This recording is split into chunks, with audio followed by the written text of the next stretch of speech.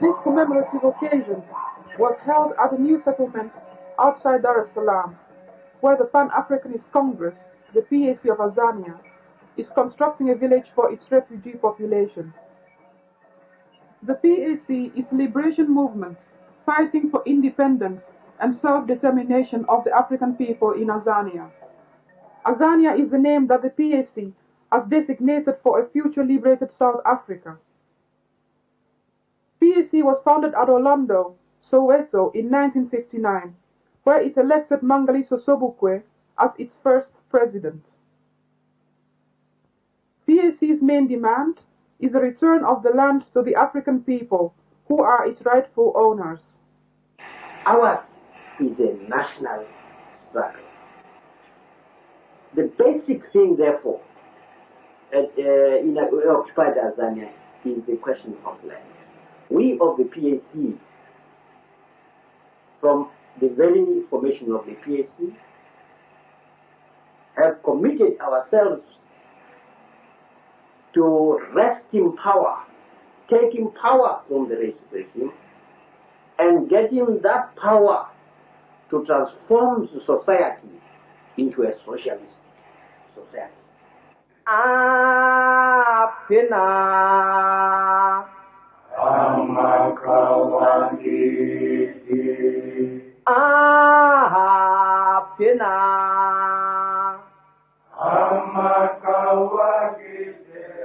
"11 months after its formation, the PAC targeted the hated past laws for its campaign. It called upon the African people to leave their passes at home and surrender themselves at police stations. Sobukwe led the march in person. He said, "We have said in the past, and we say so now, that we are not prepared to have our people used for cannon fodder. Right from the beginning of this campaign, the leaders will be in front. They will do so under the slogan of no bail, no defense, no fine. And that slogan will not be changed until we land on the shores of freedom and independence." Despite the measures the PAC took to ensure that the campaign would be peaceful and non-violent, the police opened fire in Langa, Sharpeville, and other places, killing 80 people and wounding over 300.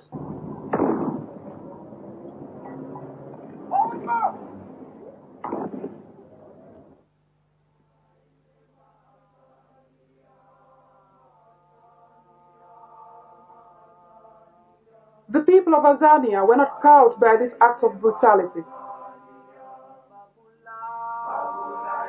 In the Cape Peninsula, PAC leader Philip Hosanna led a crowd of over 60,000 on the Houses of Parliament. But for PAC leaders now in jail, the brutality continued. The PAC senior vice president, George Zwide Siwisa, was killed in prison. The state alleged that he had died of natural causes. The PAC was eventually outlawed, and with it the then 48-year-old African National Congress. In memory of the struggle waged by PAC cadres, the United Nations General Assembly has since declared March the 21st the International Day for the Elimination of Racial Discrimination.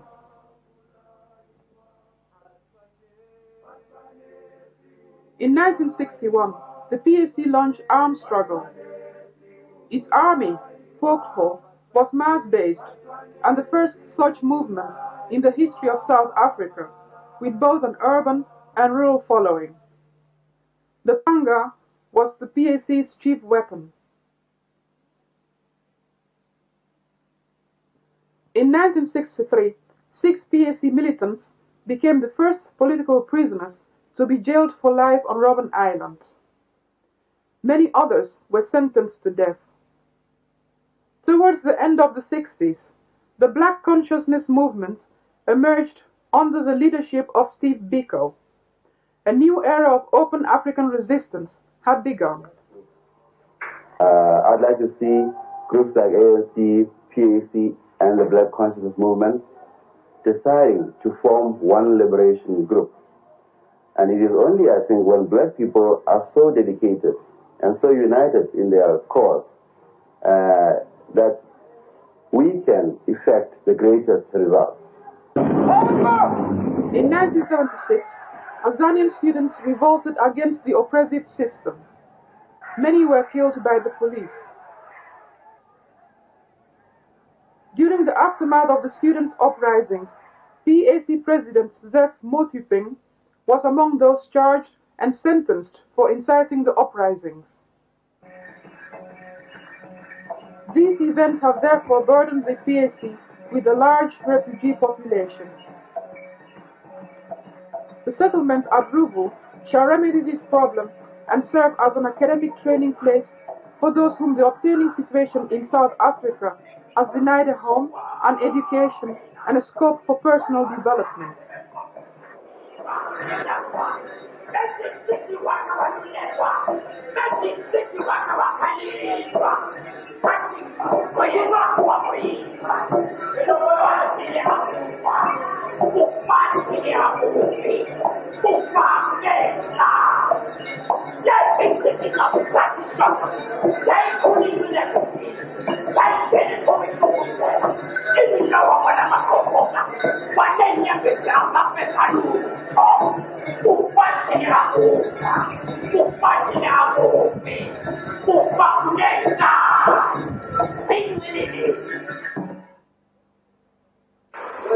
Well, in 1982, the government of Tanzania gave PAC land for a settlement, and this area is 415 hectares, or 1,000 acres. This was given to PAC to engage in self-reliance activities. In other words, to develop this area along self-reliance activities. With the help of the United Nations interagency missions, the PAC has produced a master plan for the development of the area. And this plan here, this low-cost settlement, it has been designed, of course, on low-cost basis by our consultants. It is going to cost not less than $6 million US. That is to build this village. That is apart from requirements for agriculture. That is apart from requirements for infrastructure. So that you can say that all in all, for the development of that place, everything overall, we will need not less than $10 million. It's a huge task. For the convenience of both ourselves and also the donors that we are going to go into, we have devised in such a way that the development of this place shall take place in phases.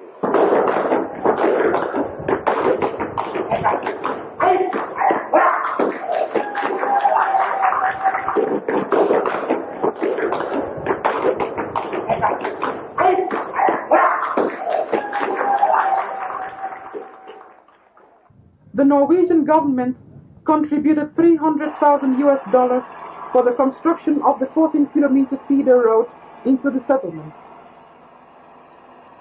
Due to seasonal floods, a further amount had to be sought, and the government of the Netherlands donated an additional amount. Most of the ground around the settlement is almost flat. When there are heavy rains, therefore, the road is flooded. The level of the road has to be raised, and the culverts ensure that the water flows beneath.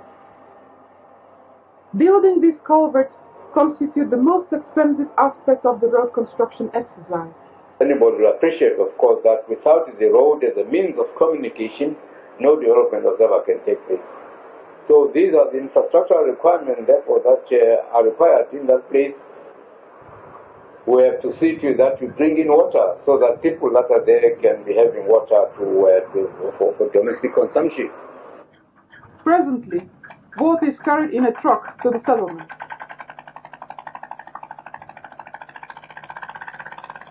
There is an obvious need for this water to be treated against impurities.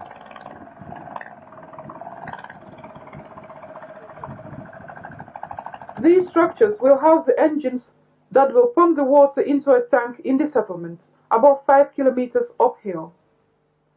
This facility has been funded with the help of the Tanzanian Christian Refugee Services.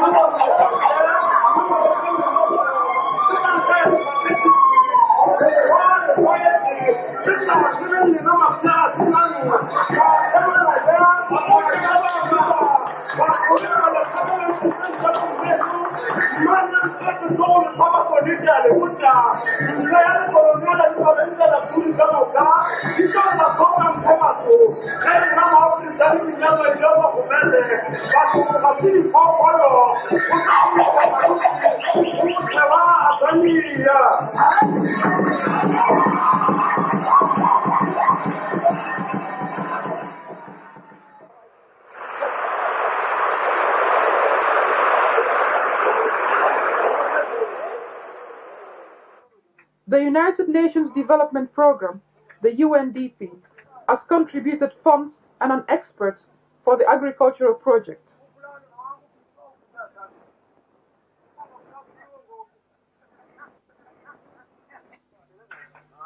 The inmates of the settlement plan to expand this poultry farm.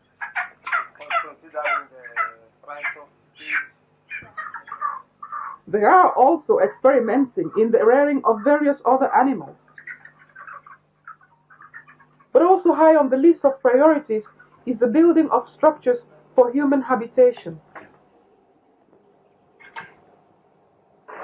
We have already begun constructing some dwellings, as I have already explained, so that what we do is we start constructing, or we start working with whatever funds that we get from time to time, however little they may be. We get down and employ those and work. Presently, our very greatest need now, apart from anything else, we need dwellings for families that must be taken and stay in our settlement.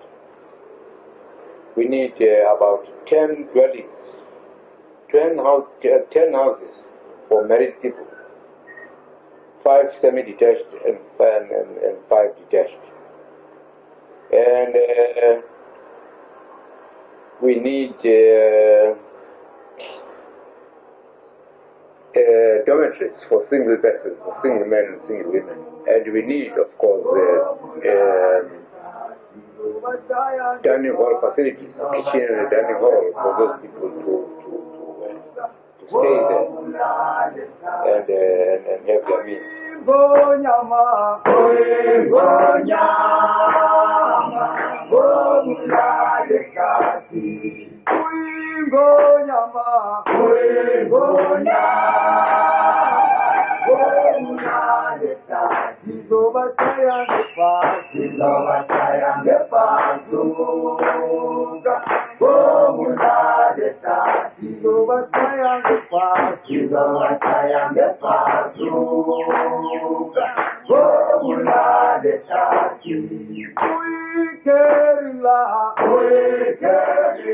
These students are studying for their high school examinations under the Southern African Extension Unit, which is sponsored by the Commonwealth.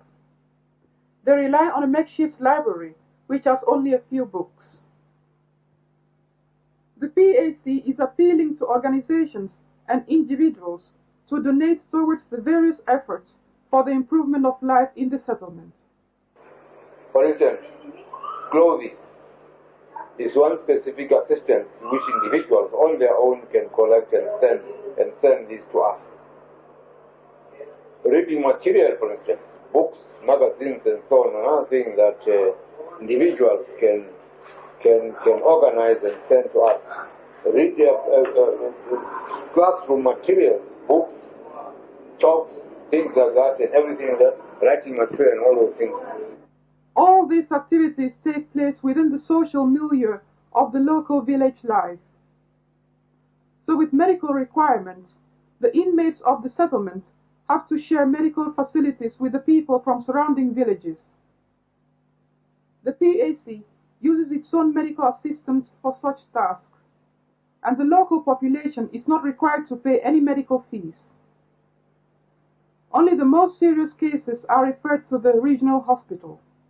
A new medical center is being built with the assistance of the government of the Federal Republic of Nigeria.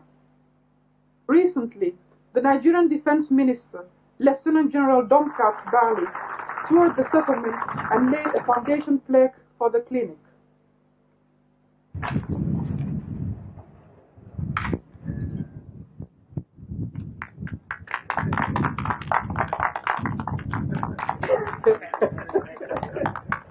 Among the places the minister toured was the mechanical agriculture workshop, which has been built with the assistance of the United Nations and friendly countries. It is part of this workshop that is used for a number of occasions, including commemorative gatherings.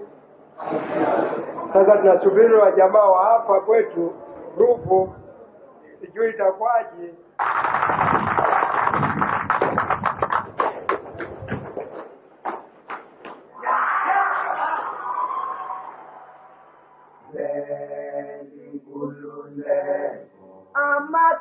Amakerila abanini belize bazolweni inkululeko sobiza soti Nyerere Tanzania Kaunda Zambia Zongukwe Azania bazolweni inkululeko sobiza soti Nyerere Tanzania Kaunda Zambia Zongukwe Azania bazolweni inkululeko Amakerila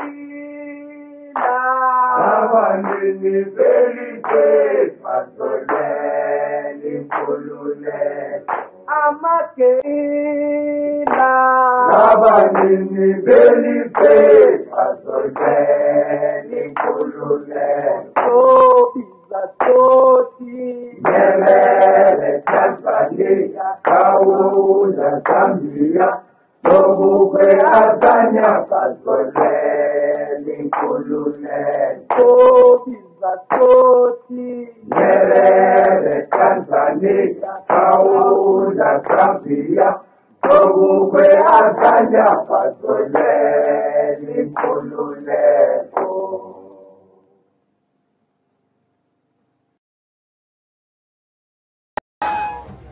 ya Afrika inkululeko asenzi lutho ngomlomo asenzi lutho ngomlomo asenzi lutho ngomlomo wasole Geneva asenzi lutho ngomlomo asenzi lutho ngomlomo asenzi lutho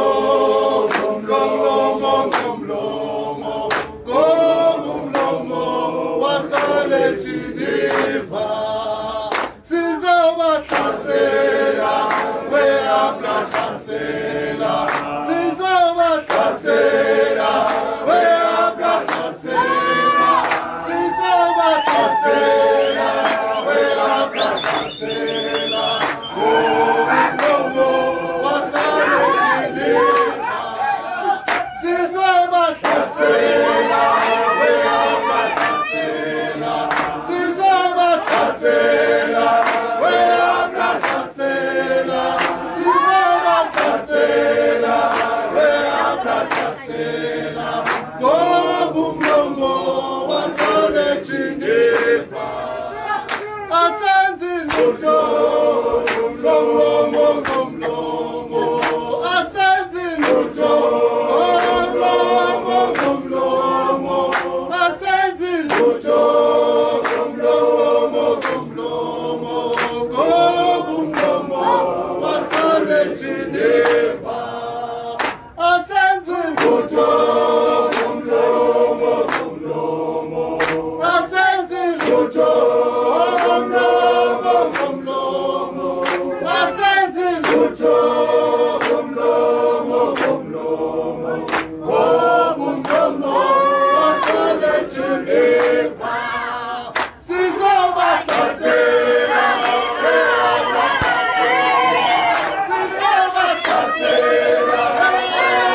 sizobahlasela sizobahlasela beabahlasela ngomlomo wasale Geneva sizobahlasela beabahlasela sizobahlasela